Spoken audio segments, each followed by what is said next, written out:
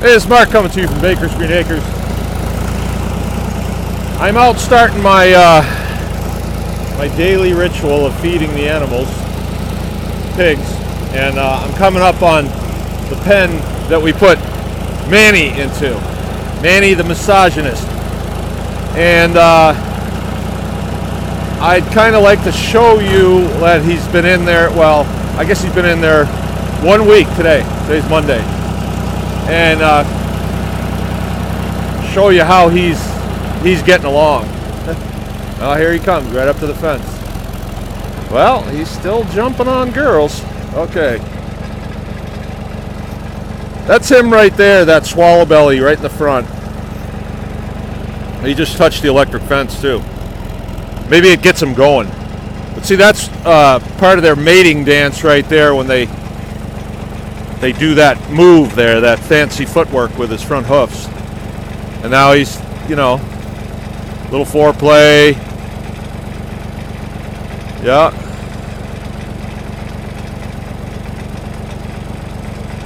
But he's been a busy boy. He's really been busy.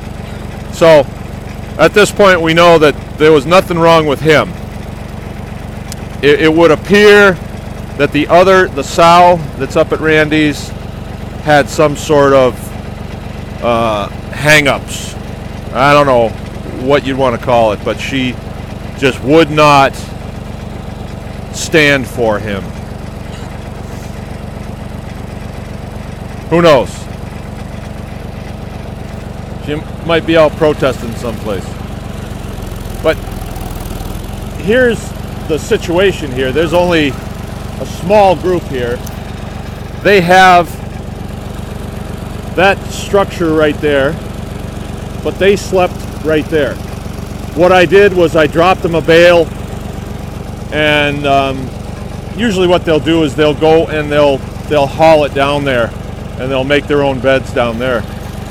But these guys have been doing other things, I think, so they didn't get to the work that they needed to. The ones that did are down there asleep and aren't even coming out to get food. This time of the year, the January blahs. We're very lucky to have any light today, you know, blue sky or anything like that. It's going to be quite overcast the rest of the day. But all the animals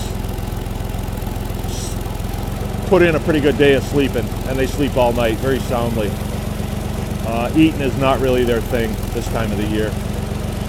No, that's more along towards spring. They'll really get pretty hungry, and they seem to get really hungry in the fall too, and I think that's because of somewhere back in their lineage, maybe they did hibernate like a bear.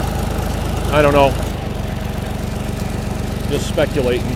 But I know that we have a tendency to go to bed earlier and sleep later in the wintertime, especially this time of year. And then spring, we are up real early and kind of stay up late too. So I think we get in the same sync as the animals. But he's doing okay. I think he's going to be a good boar to have around. He's got good lines on him, and I just would like to explain a little bit about the breeding. You may have noticed that in that pen we have blondes as well as brindles, and you know, he's a swallow belly. So again, I'm not in the breeding stock business, so I'm concerned with the way the carcasses look after their process. So like when the clothes are off, that's what we're interested in. We're in the meat business, meat production business. So I'm not concerned with breeding a swallow belly with a blonde. And you know, people do get concerned about it, but let me just explain their reason for getting excited about it is because they're trying to keep a breed line looking a certain way, and that's totally understandable. That's like you do that in dogs as well, or any other animal. But when you're looking for just strictly performance, like our dogs, we want them to be able to handle the animals and handle the predators. So I'm not really concerned with registration papers or anything like that, because it doesn't prove anything. It doesn't prove how they're going to perform. What will prove how they perform is, if someone's going to buy one of our dogs, they can come and see how the parents perform, and then the little dogs run after them, and that's how you get a better idea. And in this case, like meat production, you want to look at how the carcasses grade out, and if you're looking for fat, then this is your pig. But then the question is, you're going to weigh fat production with lean production.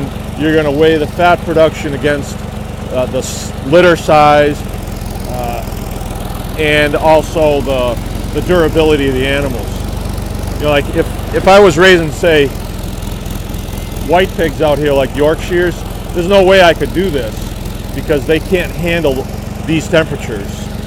It's 7 degrees right now, and these animals, you wouldn't even know that it's 7 degrees out. I mean, it's like a spring day to them.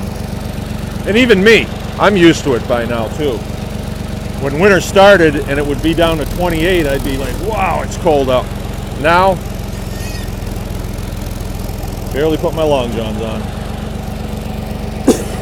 All right, well, that's that. Mark Baker's Green Acres. Gotta finish my feed, and remember, anyone can farm.